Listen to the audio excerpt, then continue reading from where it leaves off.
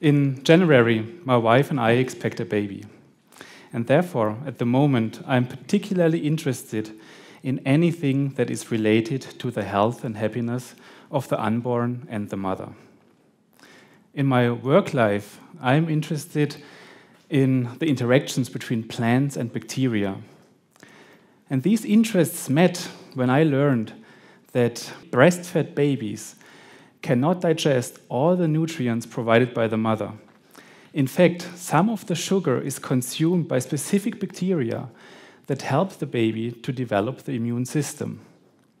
And that means that young mothers produce nutrients not only for the baby, but also for organisms that belong to another kingdom, bacteria. So why would they do that? I mean, we all know that bacteria are bad, don't we? I mean, we all know these advertisements of household cleaning agents. Our agent kills 99% of all the germs. And here the bad reputation of bacteria is exploited. And quite often the bad reputation of bacteria is justified. Many diseases in the world are caused by bacteria, fungi, and viruses. And therefore we are heavily trained to perceive bacteria as enemies. And so this marketing and also the bad news about bacteria, or because of them, we often don't realize that bacteria are crucial parts of our environment and that they are very important for the health and well-being of humans, animals, plants, and even whole ecosystems. So wouldn't it be smart to ask bacteria for help for our environmental challenges? Or in other words, shouldn't we see bacteria as our friends and not as our enemies? So today I'd like to take you to a journey into a microscopic world where the bacteria constantly help the plants to grow and reproduce even in a stressful environment. I guess you all remember the weather conditions this last summer. It was overly hot, and in many regions of the world it was particularly dry. It was so dry that large proportions of the Brazilian forest burned, and in Europe we had a shortage of potatoes, no more French fries or chips. So, the heat and the drought, this is clearly one of the most pressing problems in our world. And there is one very important question: how can we help the plants to tolerate the drought? Colleagues of mine were also interested in this question, and they searched for bacteria that can help plants to tolerate droughts. So they traveled to parts of the world that are particularly dry, like Egypt, Israel, and some parts of the US. And here they collected bacteria that share a long evolutionary history with plants in dry habitats. And they took the bacteria, brought them to the lab, where they also had wheat plants like that one, and these wheat plants have been exposed to drought. And this is or how a plant looks like when you don't water them enough. But then they applied bacteria, those bacteria that they collected before, and this is what happened. So these plants experienced the same drought conditions as the other ones, but here the bacteria turned them into stronger plants. And this came along with some important modification of the plants. For example, the roots changed in a way that specific bacteria could colonize the roots, and they built a sponge-like material around the roots that helped the plants to take up the water from the surrounding soil. And I think this is a wonderful example how bacteria can help plants to grow in even stressful environments. Me and my team, we are interested in very similar aspects of plant-bacteria interactions. For example, in a research project funded by the European Commission, we are looking at alpine plants that interact with bacteria. And one very important function of alpine plants is to protect slopes against erosion. Without plants, and you can see it here, erosion would wipe off the soil from slopes with disastrous consequences for both the environment but also for human infrastructure. And our field experiments showed us that plants with large leaves and very large and dense roots are particularly well suited to protect the slopes against erosion.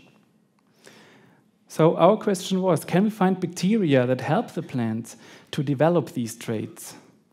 And yes, in a set of lab experiments, we found bacteria that did exactly that. They helped the plants to get large leaves with large and dense roots.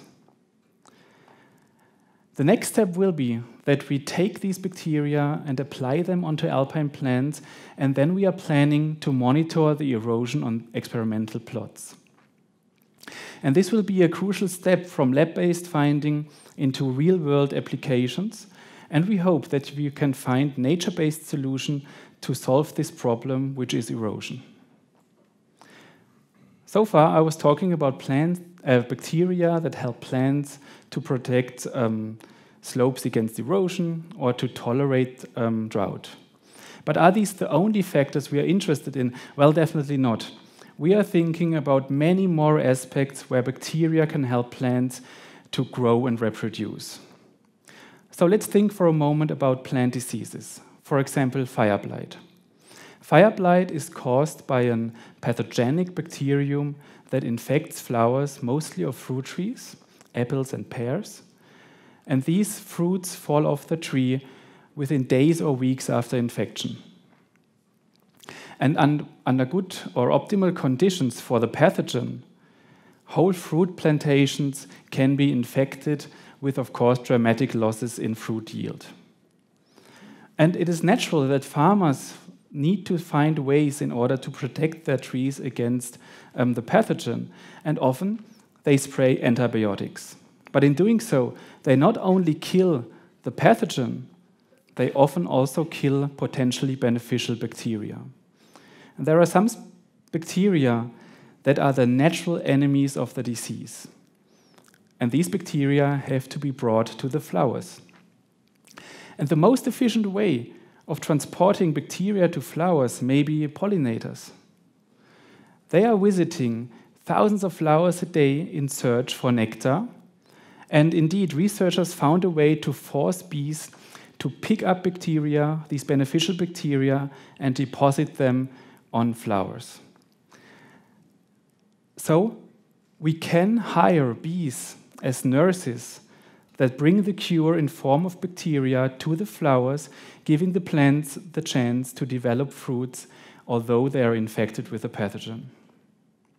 And I think this is a very fascinating but also quite a specific example for the interactions between flowers, pollinators, and bacteria. I was always curious about the general effects of bacteria on plant pollination. And it all began with the finding that flowers host very specific bacteria. And these are bacteria that we can't find on any other plant part. And so our idea was that there must be a reason for this pattern. And we had two hypotheses. The first one was the flowers can control which bacteria can grow on their surfaces. And second, these specific bacteria should have any importance for the plant in pollination. Our first experiment showed that some bacteria can use scent compounds as a carbon source. And this means they feed on what we smell from a flower. The pleasant odor of a flower serves as food for bacteria. But interestingly, the same compounds often inhibit the growth of other bacteria. And that means that floral scent did not only evolve to attract pollinators, but also to mediate interactions with bacteria. So now we were motivated by this finding, and we needed to know whether bacteria also change the scent emission of flowers. And what we had to do to test this question, or to answer the question, we had to cultivate plants in a sterile environment. And I know this looks like a tiny and little and sad plants living in a sterile container, but we had to do that because otherwise we didn't have the chance to smell something that nobody ever smelled before. We smelled the scent of a sterile flower. And this is something that usually doesn't exist. There are no sterile flowers. And we compared the scent of sterile flowers with natural flowers that contain, of course, bacteria. And we found that the bacteria remove some compounds but add others.